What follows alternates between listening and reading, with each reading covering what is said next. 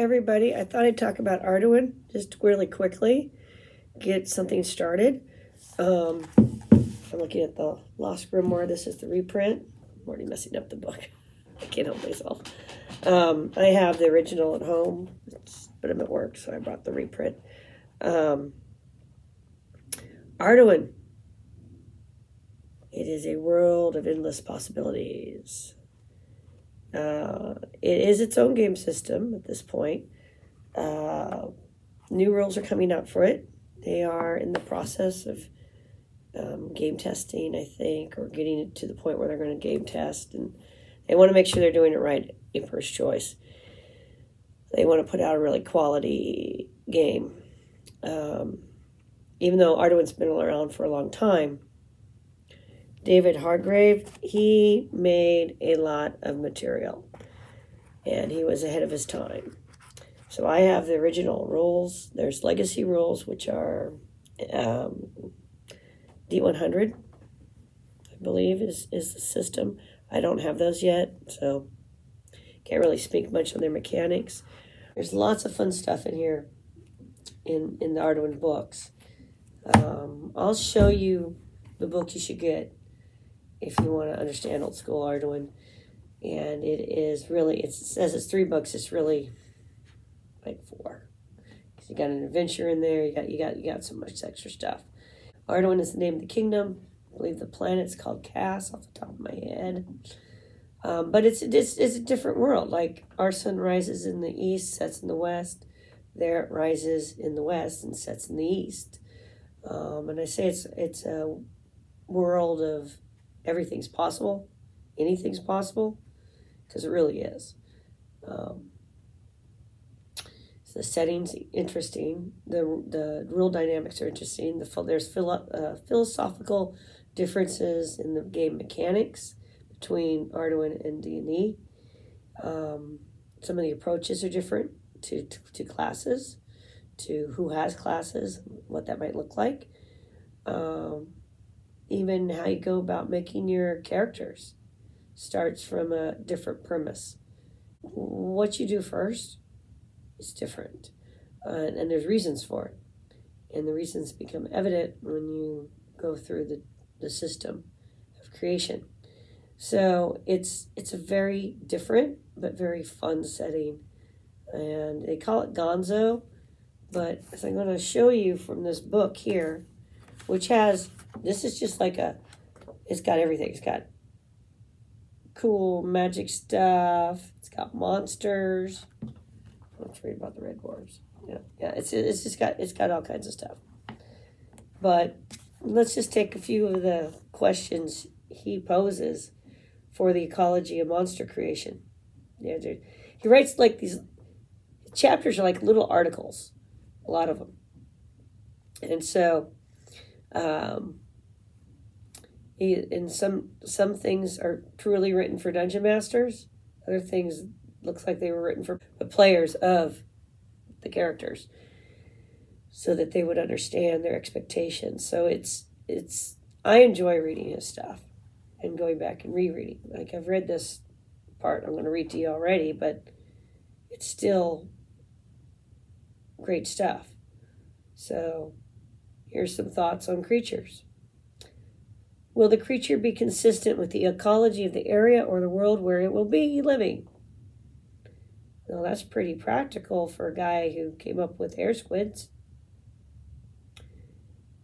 If it is inconsistent with world ecology, is there a plausible reason for it being there anyway? And can it survive in an ecology it is not normally native to? Again, practical for a fantasy setting. If it is a singular creature, is it of sufficient longevity to exist in the game world for long periods of time, centuries or more? Long-term viability of your monster. Can it reproduce itself, either alone or does it need a mate? What does the creature live on? In other words, eat. Can it get such in the area, world, you have located it upon? If it can't, can it substitute something else native to your world ecology so it can survive? Will the introduction of the creatures destroy or drive away the native creatures normally found in the area?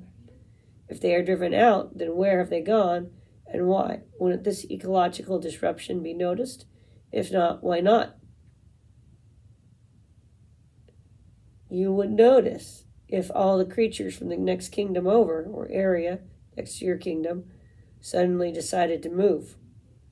Yeah, some extra deer is cool, but not all the deer.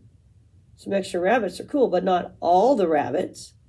Go look up what happened to Australia when they had their rabbit and mice plagues. Just imagine all the animals leaving an area. And then those are the prey animals. Everything that they've got to eat, that eats them, follows them. And that's just the animals. What about more intelligent beings, like weak, intelligent monsters? They're going to be displaced too, if it's really scary. Will the local inhabitants perceive the arrival of the new creatures to be a dire threat to themselves, their crops? If so, why have they not killed it, or them, or chased them away? Or, if that's impossible, the creature's just too big, strong, and powerful, will this cause the local inhabitants to themselves flee to safer areas? If not, why not? So, there are suddenly refugees pouring into your kingdom. Your guys come from, your team of mercenaries and scum, the kind of scum adventurers like to play. Are suddenly all these people coming in, and or if they're not, why not? What's preventing them? Does the new creature type have anything to define commercial value? Fur, perfume, essence, leather, horn, ivory, etc. That might lead to a concerted effort to hunt them out of existence for monetary gain. Venture hook. Look, I am that kind of player. If we kill something in the game, I'm like, can this be used to make weird grenades? Can we make a weapon out of it? Can we sell some part of it? Should we collect samples and take it to the alchemist? I mean, that's totally me, monetary gain. How can we make some money off of this situation? Got to pay for those medical bills. Is the creature so difficult to kill or so powerful that very few, if any, player characters could ever hope to prevail against it? What are you up to, DM? What are you making there? Even in numbers. And if this is so, are you absolutely sure you really want something in the game that can wipe out just about anyone it meets? Too many dead player characters can make a game a lot less fun. Okay, so there's a difference between being a tough DM who gives challenging games. There's a difference between knowing, hey guys, I've got this killer adventure for you. It really is a killer. So we're going to do some one-time characters to do this thing because you're probably all going to die. That's different. It's different. Like I said, being a kind of strict DM about death and dying and making good challenges for people know what they're getting into, versus being the DM who really is purposely no outs for the party, trying to do total party kills every time.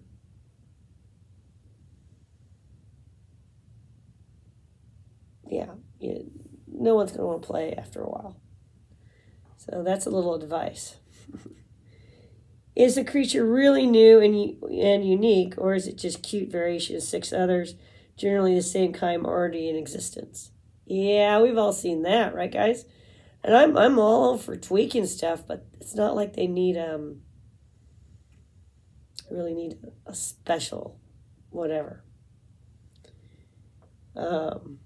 Uniqueness should be a prime requisite for any new addition to the hordes of critters proliferating throughout the multiverse. We don't need another of the same, thank you. I kind of felt that way about elves at some point in Dungeons and Dragons. How many, and like some of the, so when it got kind of like weird, it's like, look, if you want cultural differences, that's fine. That's cool. But do we really need all these variations? Can it just be like, yeah, the elves who live in the Arctic are like this, and the elves who live over here are like this. Desert elves are kind of like this, but not the way it became. Just saying. I get where he's going with that. So if you want to make something, make it unique. Make it properly unique. And he talks about a little bit more in here, but those are very practical points for a guy who came up with air squids and air sharks and really other crazy stuff.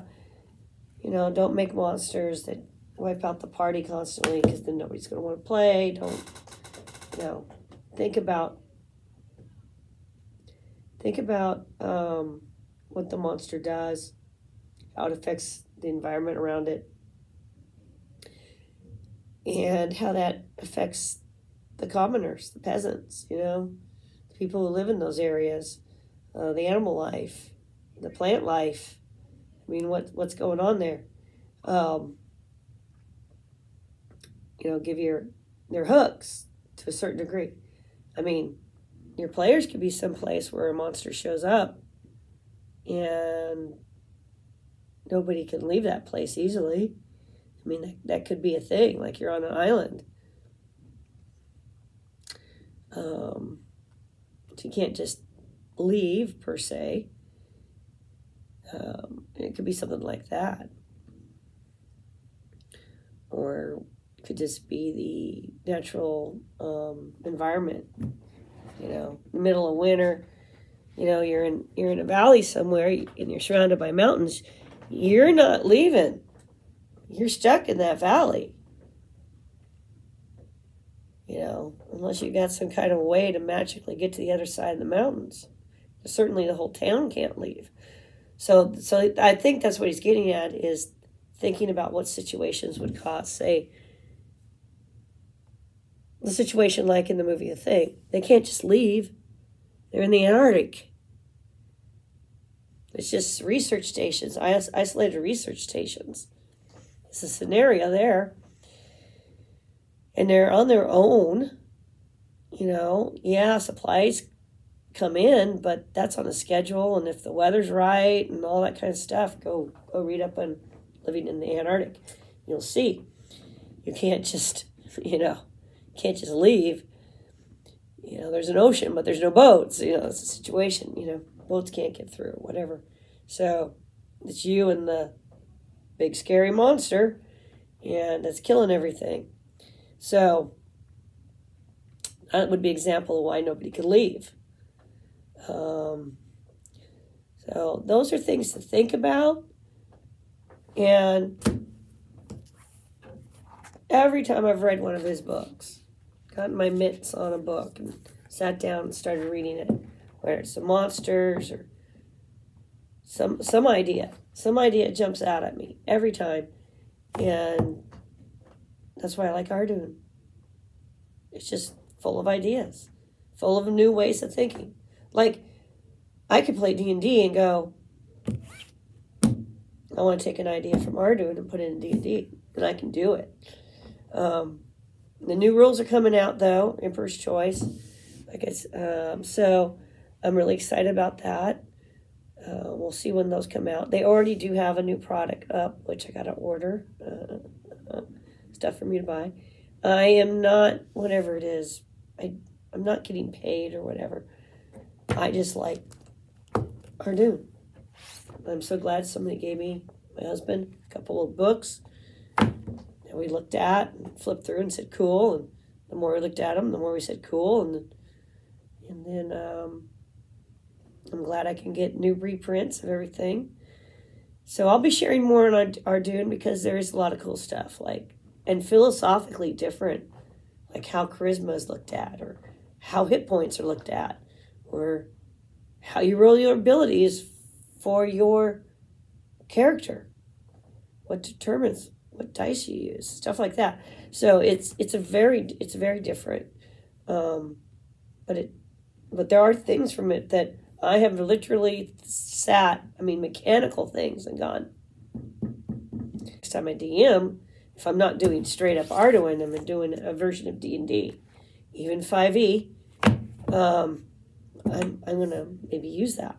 It's from a crunchier time though on the mechanics, but don't fear the mechanics. Never fear mechanics. Try them out first. Always try out a game's mechanics first before you're like, ew, I don't like that. Because it might work better than you thought, or it might give you an idea about how to make something else work in another game, so on. Never fear mechanic, statistic, dice, rules, ideas. Try them out first.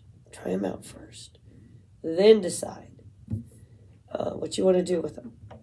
I tried out 5e as written before I said, I want to change some stuff. Did it that way so I'd have an understanding. So that's what I'm saying. Try out stuff. Never be afraid to borrow stuff from other game systems.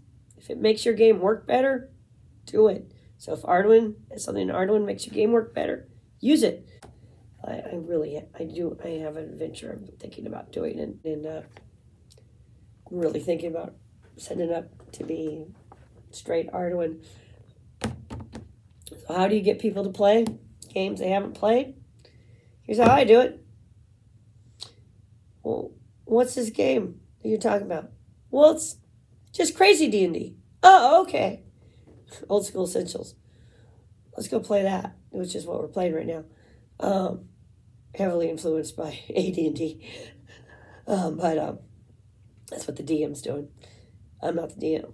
But yeah, when we brought it up, they were like, what's that? D&D? Okay.